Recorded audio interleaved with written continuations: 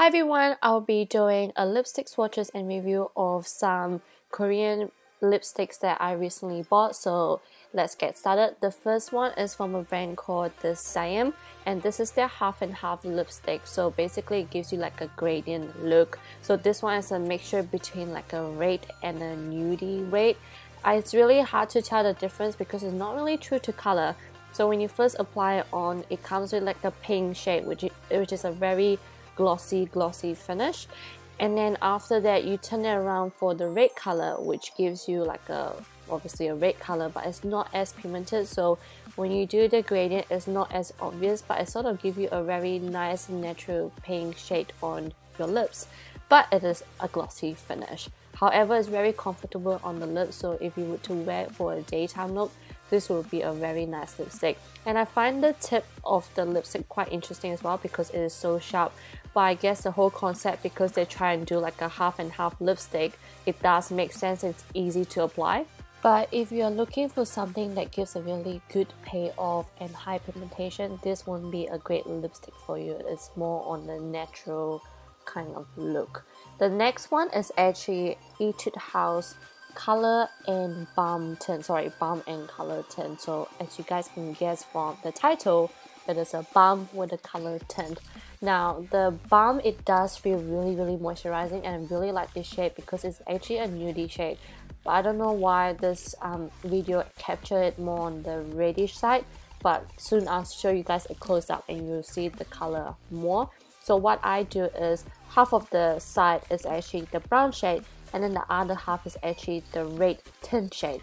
Now the red tint, it doesn't really leave a stain like the tint on your lips, and it is very transferable as well, so I wouldn't agree that it gives you like a tint finish, but it's a very nice moisturizing lipstick. Would you call it a lipstick or would you call it a balm? So as you guys can see at the close-up, the red do show up a lot more than the nude, but in real life it's a very pretty color and I really like it because yeah, it's really moisturizing, especially when I have really dry skin. And I think this one's pretty affordable as well, and this one obviously is like a twisting one, so it twists up. Next, I really like this one. This is the Saem Eco Soul Kiss Button Lips Matte in number 6 chocolate. I was actually recommended by I don't know who, but yeah, I actually got like the pink purple shade from this collection as well, so I thought I'll try this out because it's a very pretty chocolate brown color and it's so easy to apply. But one thing you guys need to be careful is the click part. So obviously you click and then the lipstick will come out.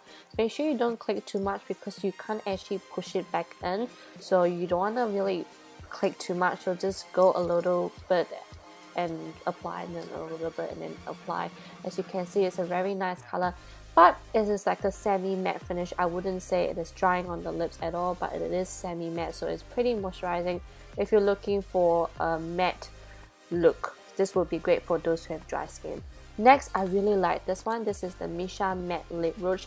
Same with this one as well. It doesn't give a matte finish at all for this one actually, and this actually gives you more of a glossy and moisturizing finish. And this one, as you can see, when you glide on, is so easy to glide on. It gives you a very nice natural nude color on your lips, and yeah, it's just really easy to apply, and I really like the finish.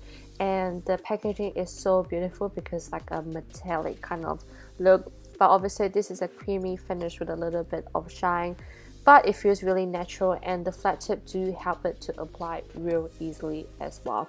And this one is actually quite lightweight as well, considering that the packaging looks quite fancy. You would think it's heavy, but it's actually not. This one is quite hyped out for a while, but I didn't buy the whole collection because I thought I'll just try one just to see how it goes. And this is the Aritaum Satin Pencil Lip Lacquer, and this is, I think, number, was it 6? And this one is like a neon color, that's why I chose it. So it's supposed to be like a neon orangey reddy shade, and obviously you can tell from the applicator it's a very thin applicator. It is a bit wobbly, but once you get used to it, it's quite sturdy, if that makes sense. But it is quite like a little bit hard to apply on the top, on the tip, just because the applicator is so thin, but it's such a nice pigmented color, and it's very creamy as well. And it does give a very matte finish, so it does dry up straight after you apply, so just be careful and make sure you apply as quick as you can and evenly as you can as well. But yeah, I really like this neon color. What do you guys think? Next, this is the Agapan Painting Rouge in number 8. I don't really know why I bought this. I think I bought this because the packaging looks interesting, and at first I thought the bottom would be a lipstick, but silly me, it's actually like a liquid lipstick. And this one's supposed to give you a matte finish. Now, because when I took this out from the packaging, it was really watery, so it was very hard to apply because it doesn't give me an even finish at all. So I took quite a while to apply this on the lips. But once you finish, it gives you a very sticky matte finish, if you guys know what I mean. So it feels really sticky on the lips, but it gives you a very matte finish. But it's not good for dry skin because it's very dry on the lips. And it has a very strong scent. It actually smells like a mixture between a grapefruit, no, not grapefruit, between a strawberry and a vanilla scent. As you can see, look, so much liquid came out from just one swatch. So yeah, I wouldn't recommend this one actually. Now this one is a very nice color. This is a Skinfood Vita Color Delicious Oro Rouge in number 6. And I like this one because even though it doesn't give a very high pigmentation on the lips, it's sort of true to color, obviously, because it has like this oil thing in the lips to make your lips more moisturizing and comfortable. So obviously it's more like a mixture between a balm and a lipstick. So I really like this color. It's really nice, and this one smells like grapefruit, but obviously the scent will disappear later on. And obviously because it's so slippery on the lips, it is transferable, so it feels more like a balm. So I hope you guys enjoy my review and swatches of all of these lipsticks. I'll definitely do more of this, so please thumbs up and subscribe if you want to see more of this, and I'll see you guys next time. Bye!